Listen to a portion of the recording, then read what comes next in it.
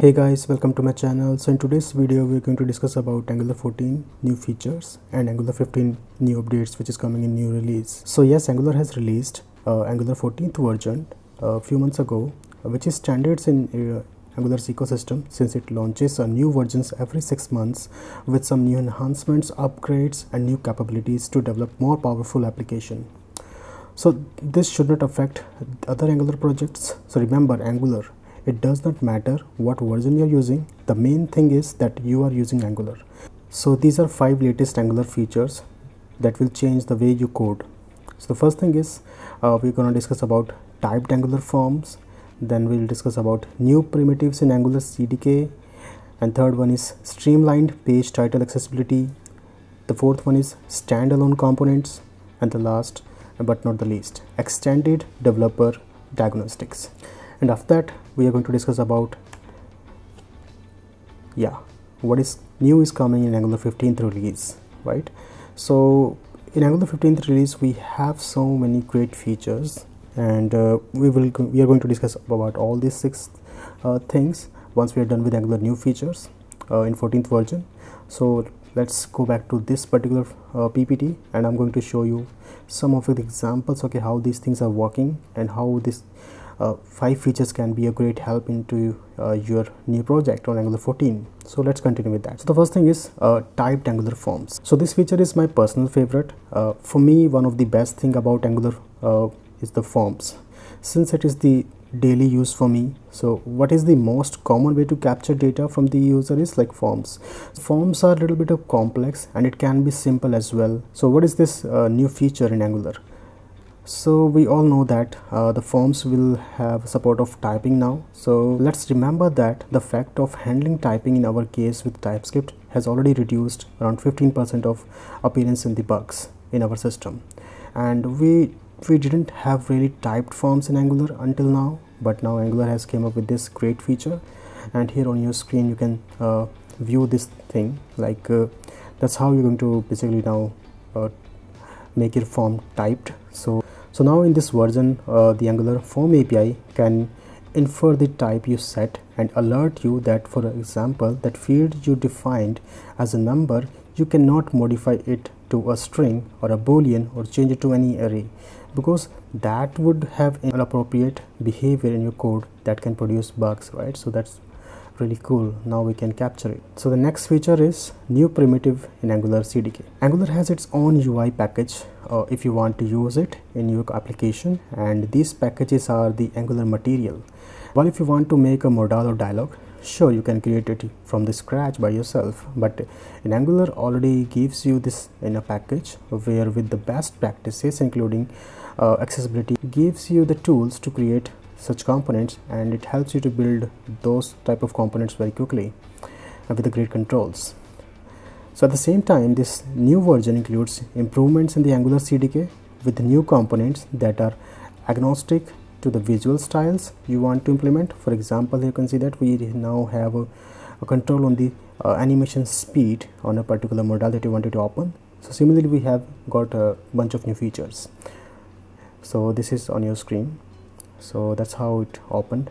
I mean, you can control it, you can completely remove the animation, so at the same time you can control it with the speed as well. Alright, so let's move to the next one.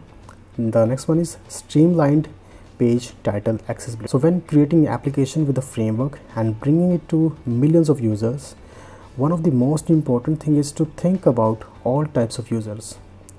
That implies a new challenge, right?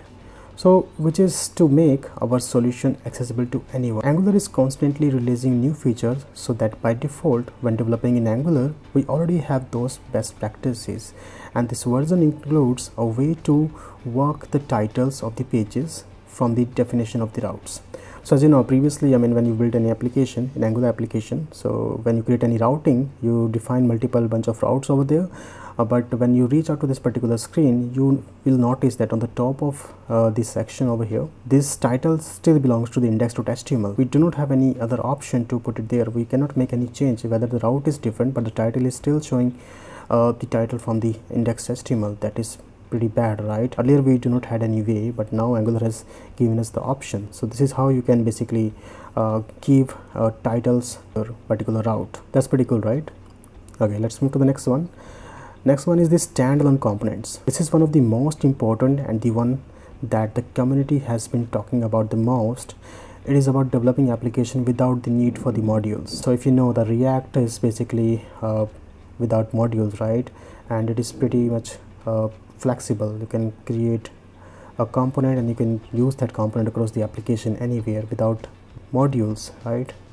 So one of the goals of Angular is to minimize the learning curve of new people learning this framework, and module is one of those things that is hard to understand at the beginning. So now Angular releases a way to which we can develop without modules. Imagine that you have a component, and normally every Angular artifact like services, pipe, directives and components must belong to a module. Well, not anymore. Each component can be independent, import the context it needs, and that's it. So here is the example, something like this on your screen.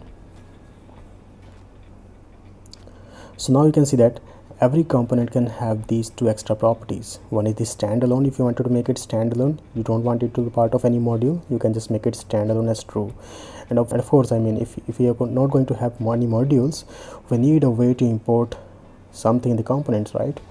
So they can use the other components or directive as well. So here is the import directly. So now you can add all your imports within this imports array. So that's all. Instead of ng modules, you can add everything within this imports of the components. However, Angular clarifies that it releases this first version of the standalone components. If this feature is going to maintain that architecture from the start but reduce the learning curve, it seems like a good vision of the team going forward. In addition, Angular is backward compatible. If you want to continue working with modules, it will continue to be done, or even have hybrids of modules and standalone components. Alright, so let's move to the next one. Extended developer diagnostics. So this is not much. Basically, this is one of the features that you only have to enjoy when upgrading and nothing else. Angular, by working heavily with typing, can use advantage of the IDE that others can't, and have a great experience when developing. So part of that is the plugin for VS Code called Angular Language Service, that when you installed is like having a pair programming that is constantly checking and telling you where you might be making mistakes. So here is the example on your screen, you can check it out. That's how it is going to work. So now you pretty much have a good idea like how these 5 features of Angular 14 can help you out in writing a way better code. Now let's discuss about the upcoming new Angular 15 feature. So this is what we know so far. The first one is IV landmark. So basically it is going to make Angular ultra fast, and we already know that Angular 14 is having IV and it is pretty fast, right? The second one is additional performance improvements. Third is mistyped banana in the box fix. I'll tell you what it is. It looks funny, but it is really awesome. Easier lazy loading. I think you got it already, because Angular's lazy loading syntax is very hard to remember, and they are going to make the change for the 3rd time, I guess. Dynamic router outlet names. Component scoped keyframes. Wow, this one is really awesome. I really wanted to dig deeper into this one. So let's discuss about these things. So what is new in the Angular 15 so far? So Angular had some rough path lately with the news that AngularJS is deprecated and dead. People understandably believed it, but Angular is actually far from being dead. The 14th version of the most popular framework scores some major improvements actually, but today we will focus on the version 15th, and that's the around the corner. It is planned to be released just in a month on 18th of November of 2022. So the first feature that is coming in this release is IV landmark, so which is going to make Angular ultra fast. So if you are not familiar with the Angular saga, so while it is the best framework to focus on user experience, for years it has suffered from bad build performance compared to the lightweight libraries like React.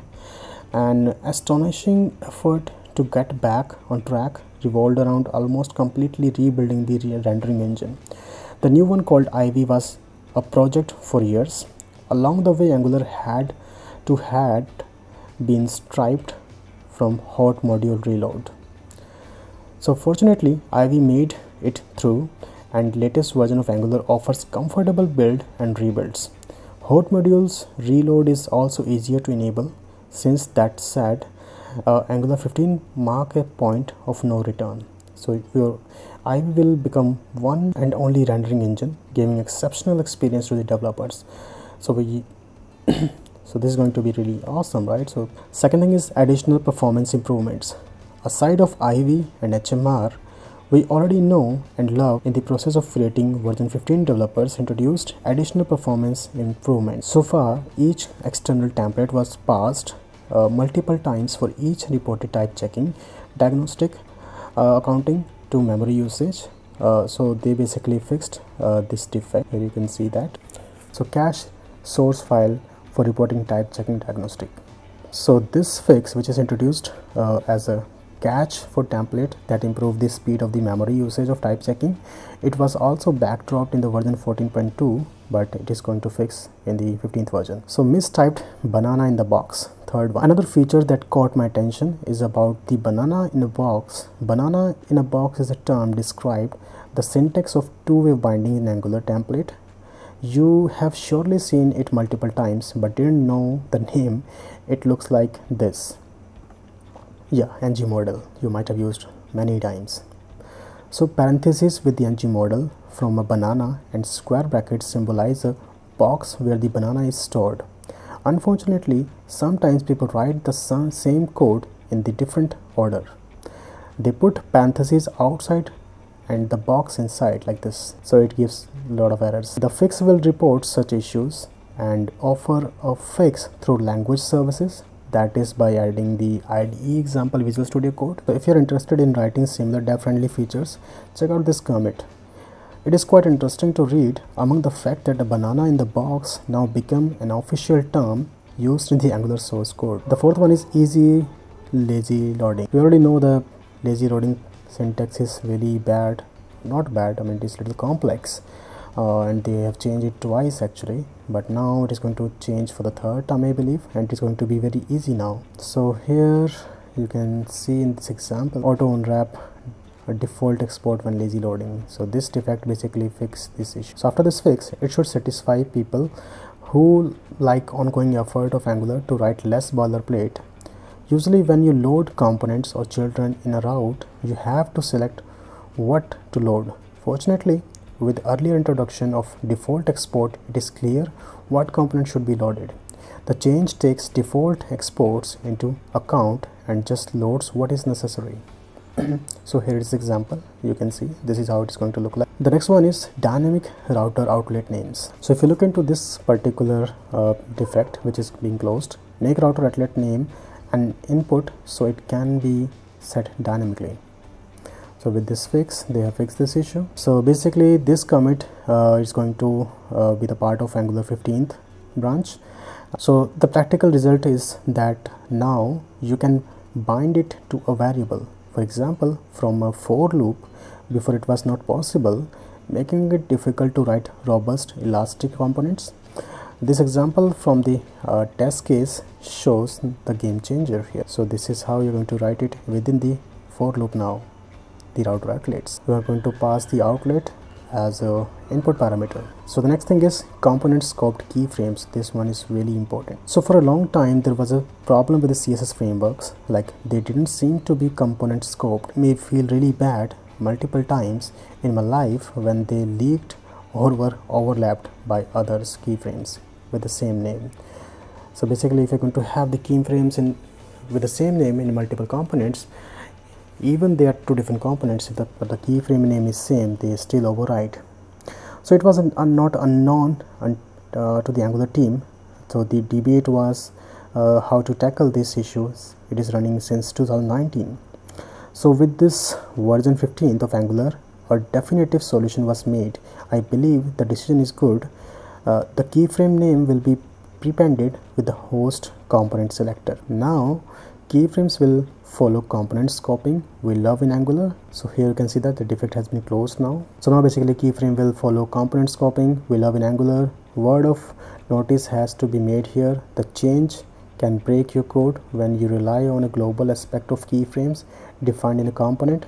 If you do, you have to move them into global style sheet, because this is going to be breaking change. That's it if it comes to the most important changes so far in Angular 15 line. Other changes may include like canvas replaced by analyzer, mandatory hint parameters in parse, improved image warnings using document token to query preconnect links, renamed raw source, ng source in ng optimization image directive, making sure that the use animation functions delay is applied, support of has invalidated resolutions, and much. As you can see that there is a lot of changes in Angular 15, and we are far from seeing all of them since it is only the next 0.5 version that was released in 5/10/2022.